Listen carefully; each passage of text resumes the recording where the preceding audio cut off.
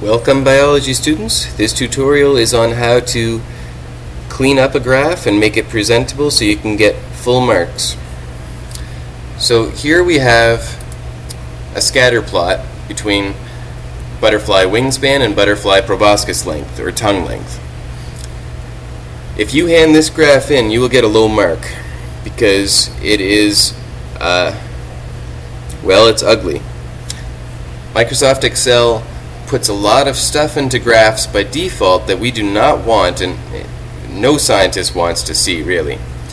Hopefully in their next version of Excel they'll make their default settings a little cleaner. So I'm going to take you through the steps of how to get from this graph, which would get a failing mark, to a graph that would get you a perfect mark. The things I'm going to be showing you are not only applicable to the first year biology courses here at Carleton, they're good rules of thumb to have for any graphs you do in anywhere in life. The importance of visualizing data trends is whether you're making a report at work or preparing a graph for one of your other courses at school. There are certain things that are just plain old clearer, and that's what we're going to be finding. The rule of thumb that's guiding all these rules is maximizing the ink to noise ratio.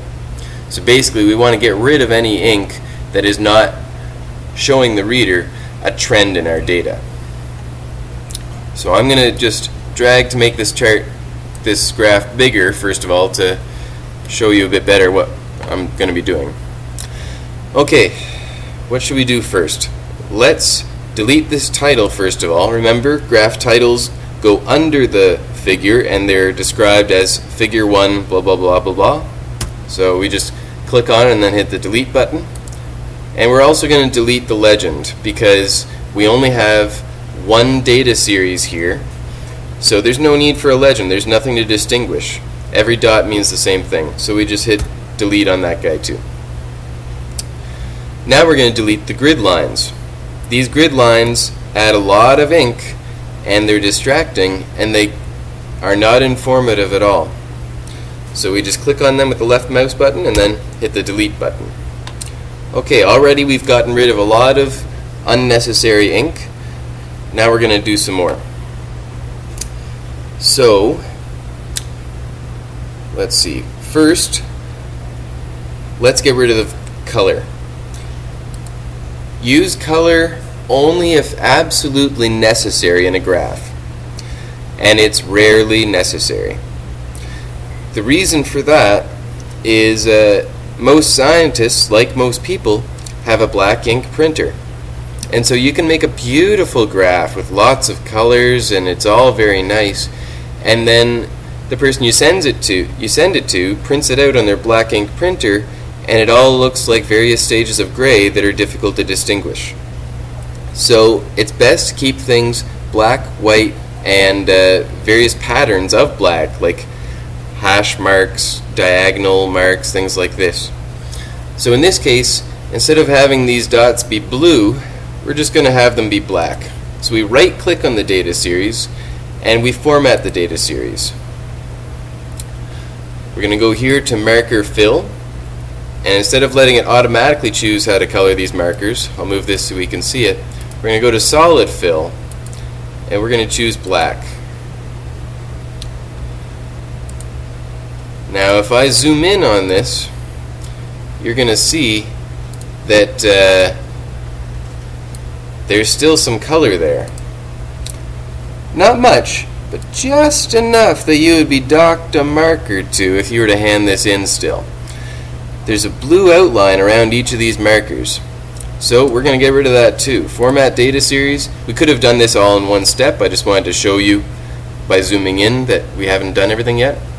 Line color, I'm sorry. Line here refers to a line that would be showing a trend line.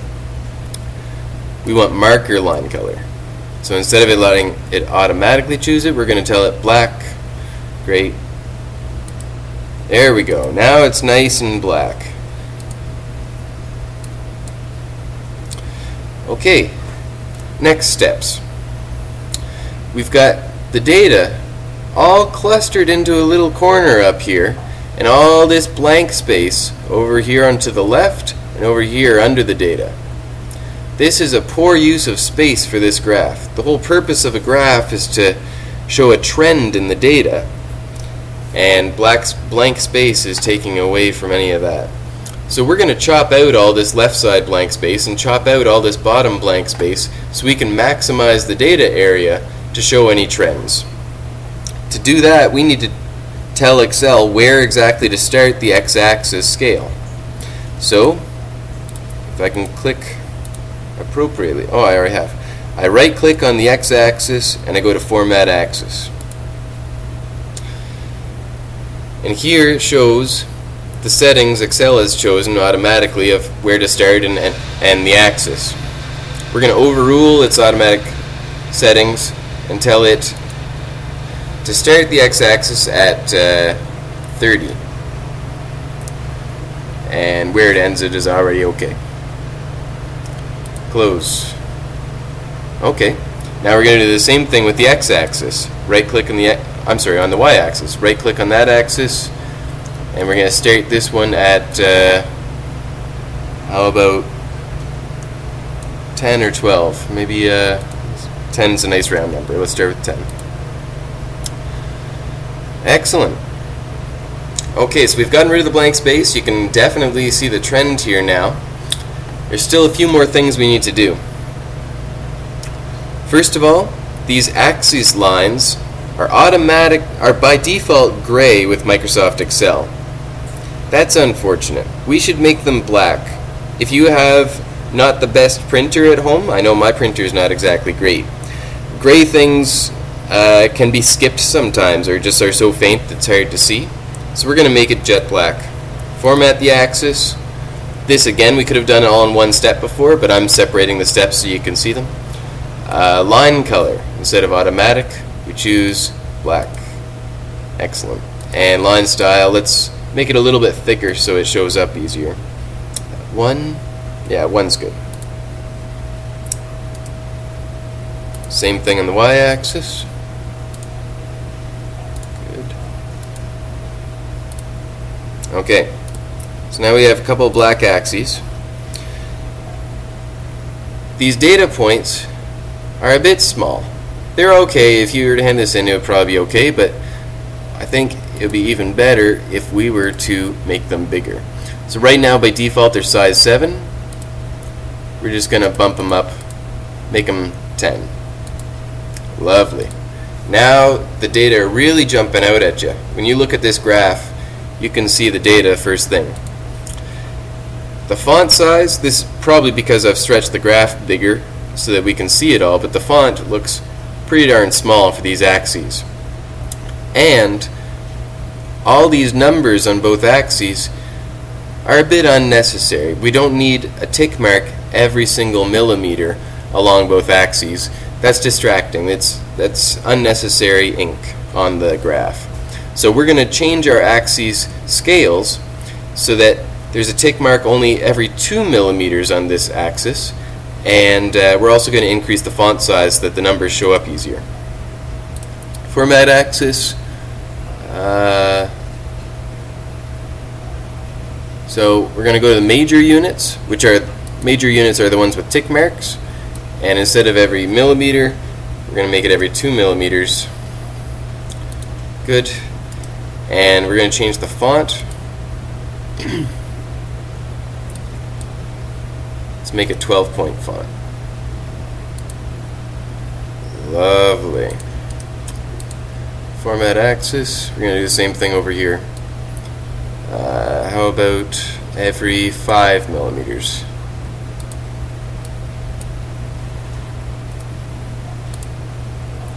Excellent. Font 12. Okay. Now we need to add axis labels. A reader looking at this right now would have no idea what these two axes represent. So in the Layout tab of the Chart Tools area, you have axis titles. You go here, we're going to choose the primary horizontal axis title, which is the x-axis title, and we're going to just click on here and it shows up. We're going to select axis title and instead type wingspan. Whoops. There we go. And it's by default made it, I don't know what font, but pretty small, so we're going to change that as well. Oops, not with that option. I right click and then choose font. 12, and don't bold it, just keep it the same font style as everything else.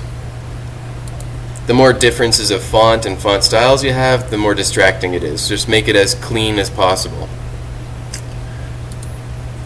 The y-axis title, we're going to choose rotated title. I'll show you why the other option is bad. Vertical title is where the letters go down like this, and that's just messy. So we're going to choose the rotated title. Proboscis length. Make sure to enter the units in parentheses in your axis titles. Otherwise, you'll be docked marks because it'll be unclear exactly what those numbers mean. And I'm going to change the font there. 12 and unbold. There we go. That's looking nice, eh? So, one other thing you can do is add a trend line. I'm not sure exactly which graphs we'll be demanding trend lines for, if any, in future labs, but if we do demand one, I'll show you how to add one.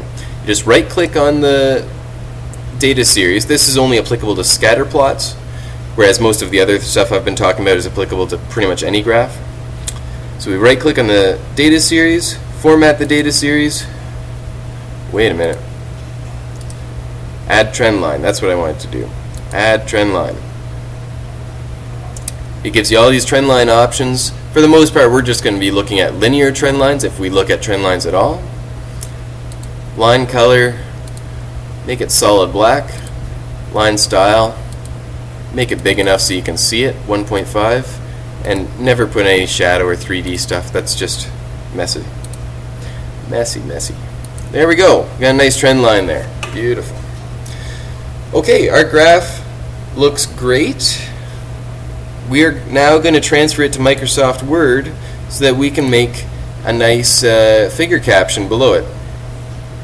So all you do is you click on your graph, you hit Control-C to copy, or you can right click and click on copy, and then we go to Word and you paste.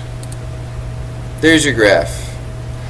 And I'm going to hit enter.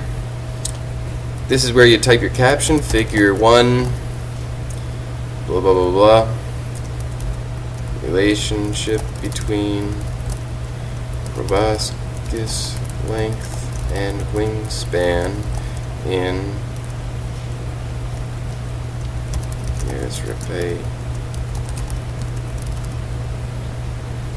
butterflies. And then you go on from there if you need to say any details. One thing I still need to do, and I could have done this in Excel before I brought it to Word, or I can just do it here, is there's this box around the figure. We don't want that. That's extra ink, and you know that is a no-no. So we click on the graph, we right-click, format shared area, border color, no line around the border. Close. There we go. You've just made a perfect graph. Perfect marks right there. And this is the type of cleanup procedure you need to do every time you build a graph in Microsoft Excel. Get rid of all that Microsoft junk, present the data clearly, your readers will thank you, your TAs will thank you, and your marks will thank you.